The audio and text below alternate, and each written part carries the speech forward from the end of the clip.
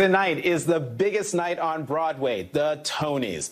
Leading with a staggering 11 nominations is A Strange Loop by playwright Michael R. Jackson. It's a musical about a fat black gay man writing a musical about a fat black gay man writing a musical about a, well, you get it. It's been breaking barriers, opening doors, and collecting awards along the way.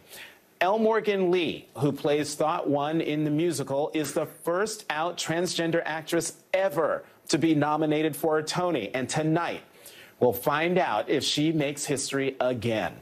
I had the opportunity to sit down with her and discuss what her nomination means to her and the LGBTQ+ community.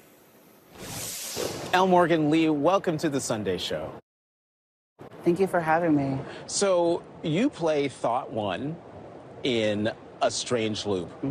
Who is Thought One? Oh, Thought One is lots of people. Thought One is primarily the sympathetic ear who gives Usher advice on living more authentically and giving Usher permission to live more authentically because she did not. She's looking back over her own life and realizing that she did not take what she had, take advantage of the things that she had, and does not want to see another human have to experience that kind of regret in so many ways.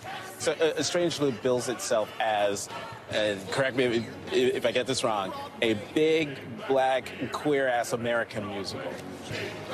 I asked Michael R. Jackson if I was correct in thinking that A Strange Loop is a subversive play, a subversive musical, that it lures you in this one way, but then when you start paying attention to what you're seeing and what you're listening to, that you come away with a different message. Do you view A Strange Loop as in a nice way, a subversive musical? Oh, absolutely. I mean, but I think any great piece of art is going to be that. And like with each view, you also will take away something slightly different.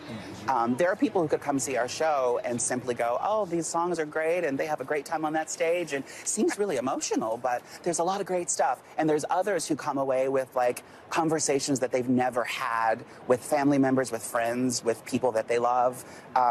It is a feast with many tastes. So I kind of buried the lead in this interview. It's like, it's great to talk to you because you're L. Morgan Lee and you are in A Strange Loop. But you're nominated for a Tony. And what makes your nomination historic is that you are the first out transgender woman nominated for a Tony for a leading role. Please. Share with us what that means to you. Oh, God. My only mission is to be the hero that I needed to see. So for me, even being on stage in this Broadway show in a role that is a principal, particularly in a role that is simply a woman, that my transness is not a subject matter in this piece. I can bring that to the role if I want to as an actress, but it is not a requirement. Someone was not creating a role that was trans for me. And so it allows me to simply be. And that is something that I think trans people and people who are in underrepresented groups in general are sort of seeking more of, spaces where we are allowed to simply be and bring our own intersections into the thing that we're doing, instead of having it be given to us by people who are not living those lives. Representation is everything. I say these words and slightly roll my eyes because I think that the idea of representation and inclusivity and diversity and these words that get tossed around, I think they're so often sort of taken for granted and used as check marks. And in this project, it feels like I was in the right space that the universe put me in at the right time. Can we talk more about your transition? Simply because when you got involved with Strange Loop, you had not started your transition. No. And yet you stayed with the production through the transition. Talk about how important that was to you that Michael R. Jackson said, you don't have to go anywhere. Stay right where you are. Yeah, I actually tried to leave the production at one point in the process because I did not feel like it was my place to tell this story. And I love what the story is, and I think that the lens itself is so specific, and there should be care to how that lens is delivered. And so for me, it was like, well, this is a time where I'm feeling a bit disconnected from what the story is in many ways, and I need to take a step back and allow that space for someone who should be there telling it. I will be in the front row rooting you all on. I will be the biggest fan of you, but I'm not convinced that this is a space for me. And the team came back and we had some conversations, and here I am today, still with the piece. I think I mean, there is a world where anything could have happened in that conversation back and forth, but the fact that I was able to remain with the piece, I think gives it more reach. And one of the things that I love about the piece the most is that it opens conversations. So there are lots of chats that I'm able to have with people now that I might not have been able to have with people before if I had not stayed with the piece. Because inside of this loop is a whole lot of complexity and a whole lot of nuance. So it's giving people a chance to talk about the things that we don't talk about enough. What would you tell 10-year-old Elle Morgan Lee if you had a chance to go back in time and talk to you? Sure. I would say the thoughts that you are having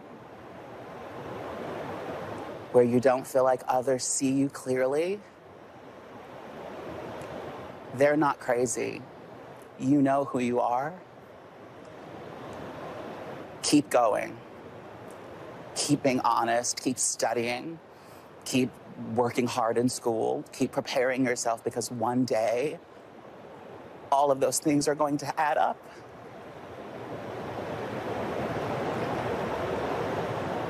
And you're going to be able to make a difference for so many other girls. What's the best piece of advice you've gotten from an LGBTQ elder? Savor each moment. Take a beat in this period where things are going to be going kind of wild and seem out of control. Savor each moment that you can. Like, at the end of the day, really take a moment and think about what you did that day, and find that, if nothing else, that can ground you in a lot of this, because so much has happened in just a couple months.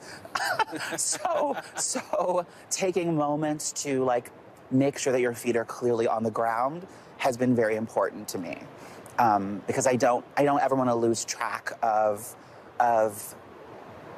the fact that dreams are coming true. It's so easy to get lost in the shuffle of everything, and to constantly be saying, I'm someone who, being a first, which even feels weird to say, it is a great responsibility to me to make sure that there are others who are able to get in the door. The fact that I'm a first means there's not enough representation to begin with. Tony-nominated Elle Morgan Lee. Congratulations on the nominations. Thank you so much for being here. Thank you. I also sat down with Elle Morgan Lee's castmate from A Strange Loop, Tony-nominated actor Jaquel Spivey, and the playwright, also Tony-nominated, for a Tony... you know what I mean. His name is Michael R. Jackson, for a special Pride Month presentation called Pride of Stage and Screen. The hour-long special will feature LGBTQ plus actors like Laverne Cox, Harvey Fierstein, and Wilson Cruz. Be sure to catch it on Sunday, June 26th at 10 p.m. Eastern, right here on MSNBC.